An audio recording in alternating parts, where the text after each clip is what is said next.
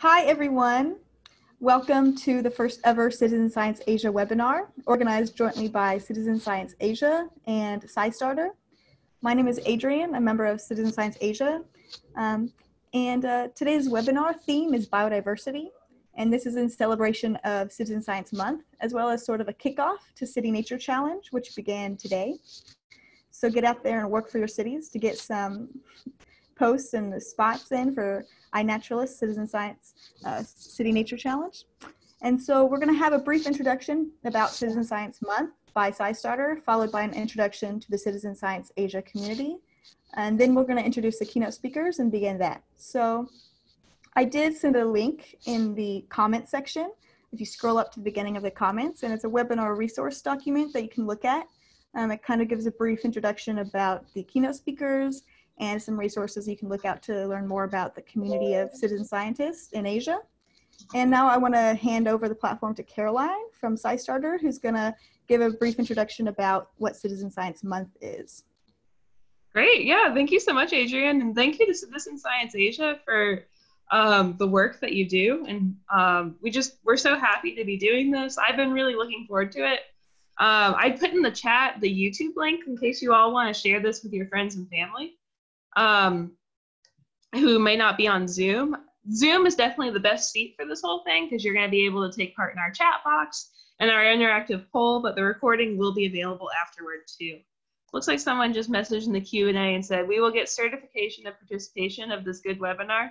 I don't think we have a certificate made up, but you'll definitely be able to refer back to that YouTube link and send it out to other people if you want to share what you learned about biodiversity. So yeah, let me go ahead and get started. So, hey everybody, I'm Caroline, and I'm with the Scistarter team. I'm based in Washington, DC, but I'm originally from Orlando, Florida, and Asia definitely has a soft spot in my heart. I studied Mandarin Chinese as an undergraduate at the University of Florida, and I'm just really passionate about citizen science, which is public engagement and real research. So during this presentation, if you want to post on Twitter or Instagram or any of your accounts about your excitement with this, please use the hashtag CitSciMonth to kind of spread the word. CitSciMonth is something we do each year. It used to be Citizen Science Day, but we decided, you know, a day is not enough for all of our excitement. We need a whole month. And we also did the month because we wanted to be more inclusive of international participants. And I think that's a choice that's really paid off. In this month alone, we've done a webinar with citizen scientists in Nigeria. We've shared our Twitter accounts with the European Citizen Science Association and representatives from the Citizen Science Association of Australia. And we've had a number of events, online events added to Scistarter from all different time zones all over the world. So if you like this event and you're like, you know, I want more, I want to attend more recordings, you can go to CitizenScienceMonth.org, and at the bottom of that page, you'll see all the remaining events, including something you'll hear about later today, the City Nature Challenge. So yeah, that's a little bit about me and how much I love citizen science and Scistarter. So to kick us off, I'm going to go ahead and launch a live poll. So I just want to know of people attending, have you participated in citizen science projects before? So please feel free to vote. We have 2 no's. Oh my gosh, that's really interesting. But we got a few yeses coming in. Keep voting. Keep on voting. No, I'm not sure yet. I think people are pretty sure, yes or no. All right, this is your last chance to get your votes in. 3, 2, 1. I'm about to close the poll. Last chance for real. End poll. So we're at about a 50-50 split of people who have done citizen science and people who haven't. Well, no matter what, you're in the right place. Because we're going to explain to you how you can get started with citizen science in Asia. So we'll do one more poll just to get some more information about who you are. So I'm going to launch this one now. So I want to know, you know, and you can check all that apply. Are you an aspiring citizen scientist, a parent of an aspiring citizen scientist, a teacher, educator, community leader, a librarian or part of a library staff, just a bored person on the internet, or none of these? All right, so keep on voting. Got quite a few community leaders in here. This is great. All right, I'm gonna leave the poll up for a few more seconds to let you all have a chance to vote. All right, 3, 2, 1, last chance to get those votes in. And we're gonna end the poll. So it looks like the majority of people here are teachers, educators, or community leaders. So to everyone who's here, including our board people on the internet, welcome. We hope that you'll be able to learn something today. So Citizen Science Month, I mentioned that, it's an effort throughout April to celebrate citizen science, which is real science that anybody can do. So I always say that citizen science is a collaboration between scientists and those of us who are curious, concerned, and motivated to make a difference. And citizen science basically encompasses any way a person, just a regular person, a member of the public, can volunteer to bring science forward. So that can be everything through taking an observation through iNaturalist, which we'll learn about later today, and contributing to a global record of biodiversity, to doing a project like Stall Catchers, which is one of our featured Citizen Science Month projects, where you classify blood vessels and speed up the search for a cure to Alzheimer's disease. And you do that completely from your computer from home. So citizen science is really diverse. I say it's everything from astronomy to zoology, and everything in between. It's every single discipline of science, from the study of bugs to the study of microbes to the study of health and disease. And the reason why it exists is because there are certain types of research that scientists can't do without you. They need your help to move the world forward and create new knowledge. So like I said, hashtag CitSciAsia. We have a number of graphics too, if you want to use those and post those and promote them in different places to get your friends and family doing citizen science. I see some people in the chat are coming on in. They're saying their names. That's awesome, where they're calling in from. Keep on introducing yourself in the chat. That would just be fantastic. So I like to play this video because I'm a numbers person. And I think it's really compelling. The video is about a year old, but it still has some good statistics. So on Scistarter, where I work, there are over 2,000 projects listed. So people go to Scistarter to put their projects on there to solicit volunteers. eBird's listed on Scistarter too. That's a project where you can take bird observations, and that's really important. One big bird count we do in the States every year was classified as a leading indicator of climate change. So citizen science research is really important. We know that flowers are appearing earlier, so seasons are changing because of citizen science data. We know that. And iNaturalist, over 92% of butterfly and moth records in GBIF are from iNaturalist. So, and also we found that citizen scientists speed up researcher time. So then we're able to do research faster as a scientific community. That's my little by the numbers video. I wanted to show this video too. This is a little bit more in the weeds. So let me quickly explain what Scistarter, I think I've mentioned a little bit what Scistarter is, but we're a place where we connect regular people to the real science they can do. So you can go to Scistarter, make an account, and then you can see all these different projects people have added. And then typically you go elsewhere to do that project. So for example, you'd make your Scistarter account, then you'd search for a project on Scistarter. You'd be like, I want a project where I can go outside and take pictures of butterflies. And then iNaturalist would come as an option. So then you'd click on the iNaturalist project and you'd leave Scistarter to go join it. But when you do that, Scistarter will automatically in your dashboard keep a record of all the projects you've joined. And for some projects like iNaturalist, they've gone the extra mile and become Scistarter affiliates, meaning that they allow you to track the number and frequency of your contributions in your Scistarter dashboard. And that's something we did by request for our communities, because they wanted to be able to say, I made 600 contributions to Stall Catchers and 300 contributions to iNaturalist. And that just, for them, they're able to demonstrate their volunteer work. So I'm going to quickly play this video just so you can see on your screen how you can add your iNaturalist username to your Scistarter dashboard. There we go. So you go and log in to Scistarter. And you go to your info and settings.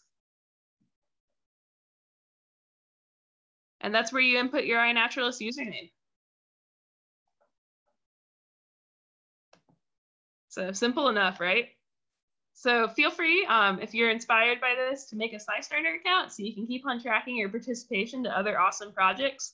Then you can make an iNaturalist account and add your iNaturalist username to your Scistarter info and settings. And another fun fact with the Scistarter project finder, you can search by location. So let's say that you're in Bangladesh and you want a project that's specifically for Bangladesh. You can search for projects that are Bangladesh only. One example of a project I found that was really cool in Asia was there's a project called the Pakistani Air Quality Project, where he seems like a really inspiring person, the person who leads the project, but it's a project just about how to measure air quality in Pakistan. So some projects are global, like iNaturalist or stall catchers. You could do it anywhere in the world. And some projects are hyper local, and all of them are really important. So I mentioned the project finder, how you can search for different projects on Scistarter. And very specifically to our times, because I know some of you may be in countries where you're supposed to practice, physical or social distancing and leave the house at the minimum, you could search for projects that are indoor only and online only if you need to. Or you can do a project like iNaturalist and just follow public health guidelines. So I know where I'm based in Washington, D.C., I'm going to be doing iNaturalist this weekend for the City Nature Challenge. I'll just make sure to be 6 feet apart from the next person as I'm outside taking my observations. This is the Scistarter dashboard I mentioned, so you can track your projects in here. And this is our Citizen Science Month microsite. So you can find more online events like this one on CitizenScience.Month.org. And with that being said, I just wanted to thank you, the global citizen science community, for all the amazing work you've been doing in April. We've taken air quality observations globally. We've had people doing astronomy. There are projects that literally address COVID-19 that we've done as part of Citizen Science Month at scistarter.org/COVID-19. So I just wanted to say thank you again and keep up the great work. And we'd love to keep on seeing the amazing work you're doing. You can tag CitSci Month on Instagram and Twitter. And also, I know CitizenScience.Asia has Twitter, Instagram, and Facebook accounts as well. So keep on tagging them too.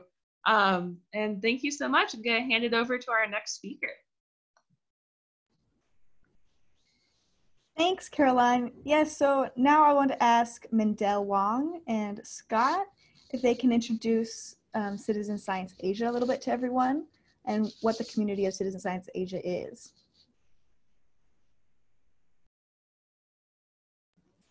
Scott, Mendel, are you here? Yeah, so we're going to do this tag team, and I'll do the first 6 slides and then Mendel will do the second. So could, oh, do I have permission to share screen? Let's see. Does this work? Yep, it's working. All right, great. So yeah, thanks everyone for attending. Thanks Scistarter, thanks Caroline for helping this. We've been talking about webinars for a long time, so it's great that it's finally happening. Hello world from Asia. So this will just be a little introduction, like, Caroline's done a great introduction on what is citizen science. So we don't need to cover that so much. We can just give a bit of some context on Asia, on the organization in Asia, and also, talk a bit about biodiversity, because today is about Asian biodiversity. Yeah, so as Caroline said, it's Citizen Science Month. We had a lot of fun doing a takeover of the CitSci Month, social media, social media feeds and stuff. So it's great that we could kind of like keep up the momentum and do an event for the month. So yeah, we've had a bit of an introduction on citizen science. There's a few things in the chat. Okay, is everything okay?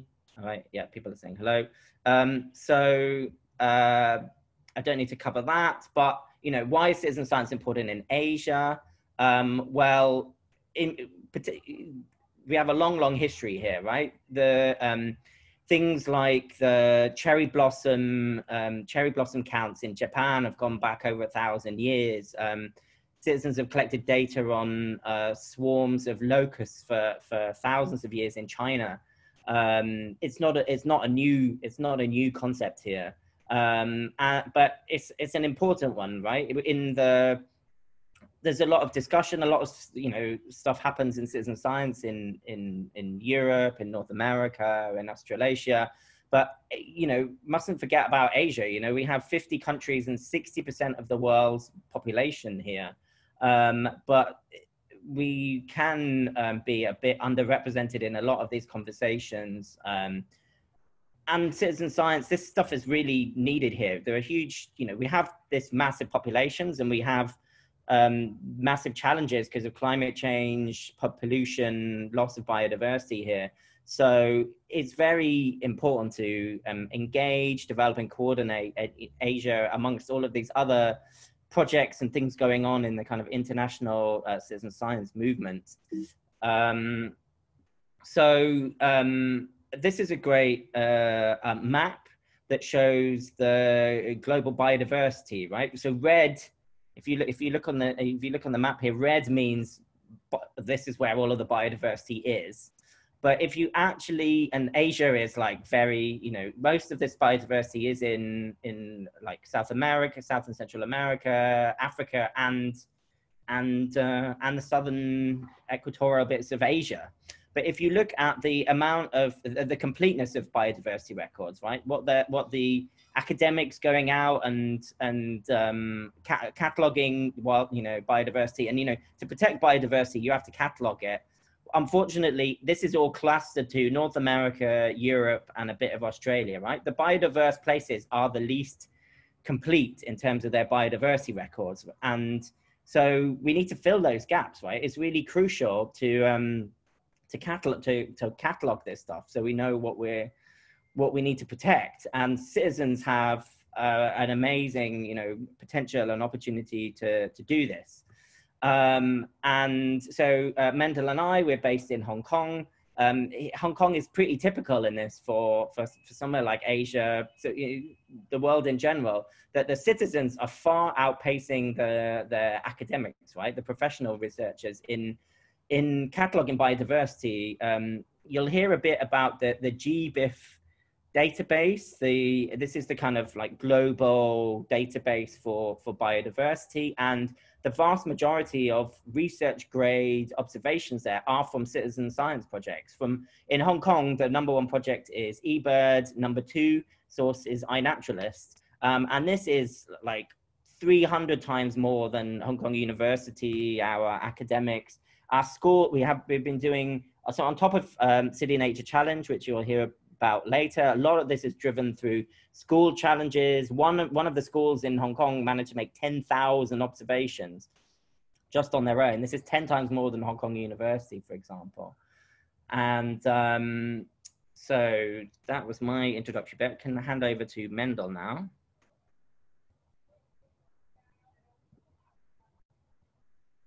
All right, thanks, Scott.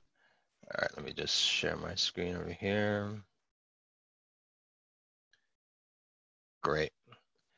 So yeah, just to pick up where Scott left off, yeah, in terms of just what CitizenScience.Asia is all about, it's the organization that Scott and I founded in the interest of sort of filling that gap, as he just sort of explained.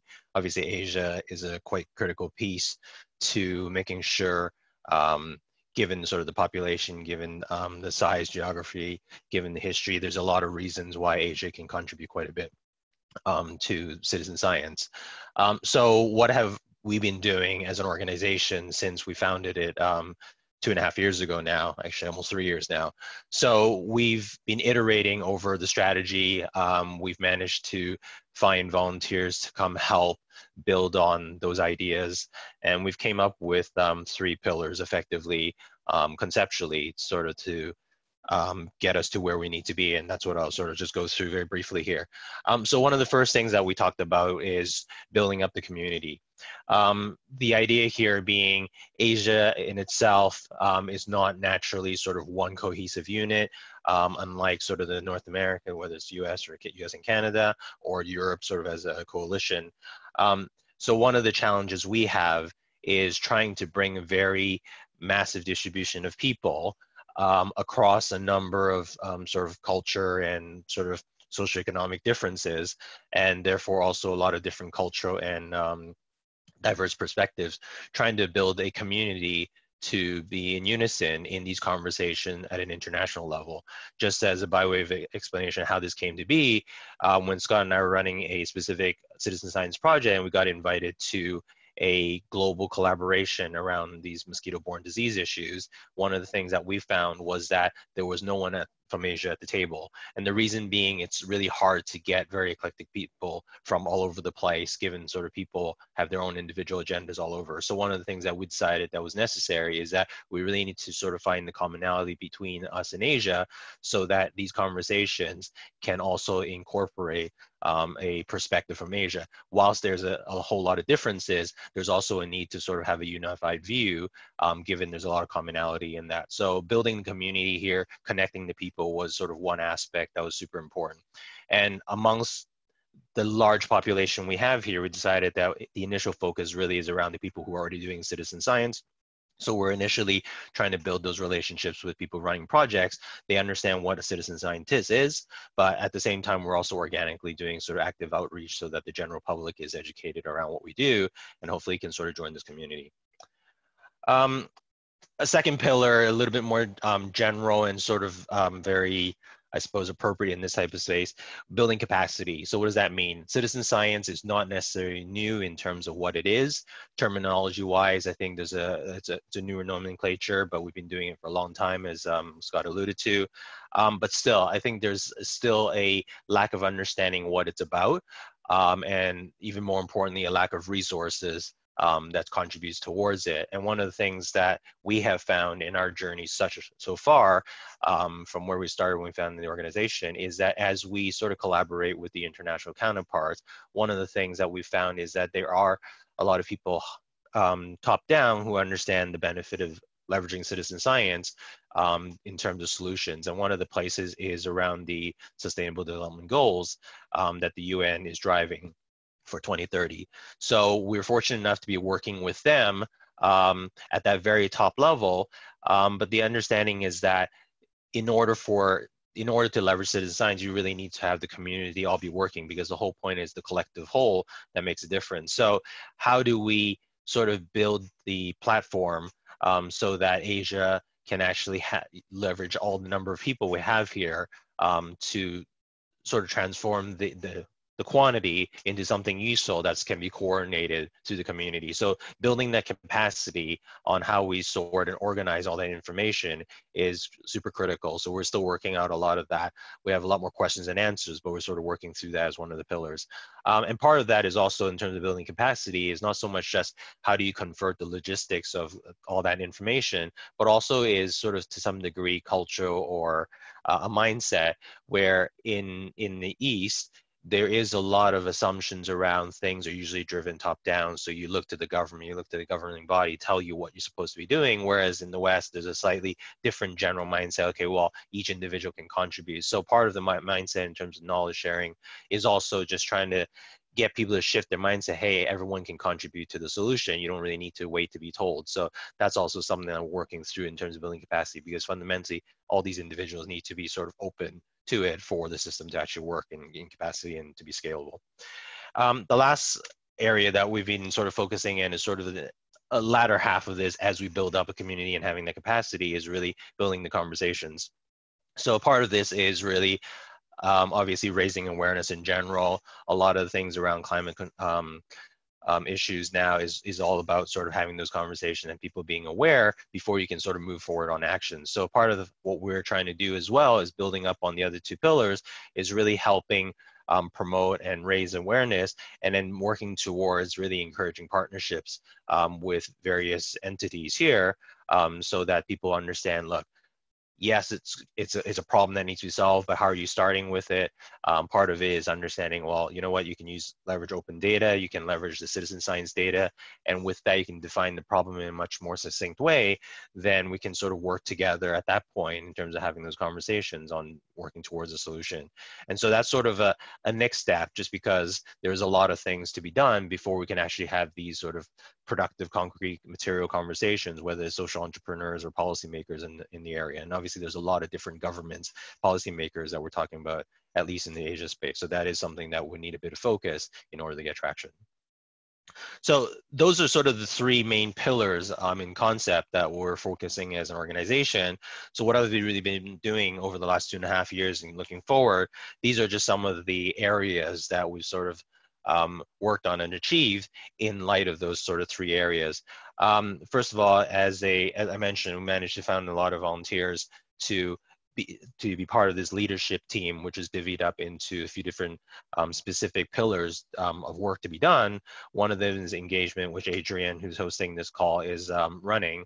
Effectively, is really just doing outreach to the individuals in the region so that we can understand what challenges they have, let them know what resources and help we can provide. Platform, sort of skipped over that a little bit in terms of detail as far as capacity is concerned, but part of it is just having a platform to be able to have information sharing, whether that to some degree is having a place that actually has all the resources as simple as a website, but also potentially a place to connect, whether it's for finding volunteers for projects, whether it's having material that can be translated so it can be re-leveraged. There are a lot of things from a technology standpoint as a platform that needs to be looked into. Education has sort of touched on both as far as changing people's mindset, but also just more fundamentally from a science standpoint, just educating people about how do you go out and do citizen science, how do you approach it in a scientific manner. And finally, partnership is what I was alluding to, where we need to build some of those connections, whether it's really with governmental sort of entities or whether those are private companies. So a lot of that is understanding at a group level organizations that we can work with to proceed with some of these goals.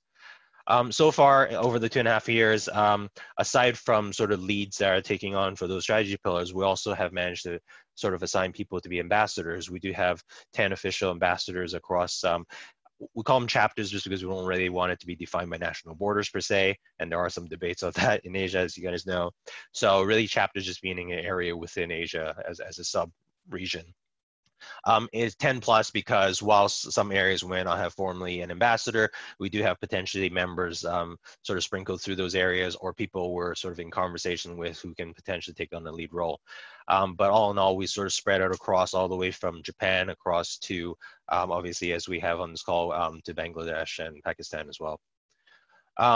Sort of touched on our efforts in the international space. One of the things that we've been doing is being the Asia representation of sort of this global partnership. And I'll come to that in a second. I'll talk a little bit more about that. And then finally, the last couple of things is really what we've been doing as things like this, trying to share the things that people are doing in this region. A lot of times for citizen science work, I think a lot of the stuff in the US and Europe or Australia is quite well known, and there's a lot of people who understand it, and there's a big network on sharing that information. Whereas in Asia, it's sort of pockets of areas. So one thing we're trying to do is break down those barriers and highlight things that are interesting and being done here. Aside from highlighting is also just letting people know if there's a potentially duplicate or similar work being done, is hopefully people find synergy and sort of don't have to reinvent the wheel in certain cases if necessary. But yeah, but still lots to do. The roadmap's slowed down quite a bit over the last months, given Scott and I are in Hong Kong with back-to-back issues. So we'll have to see where that goes, but there's definitely a lot more things to continue in those three conceptual areas that we're talking about. So just a few highlights here. Obviously, one of the things is around connecting people across Asia and the world. The top half is just a sub-selection of the people who've been on the leadership team. So we've been very fortunate with these people volunteering in their own time to help be sort of brainstorming and thinking through sort of strategies on how we could improve the space.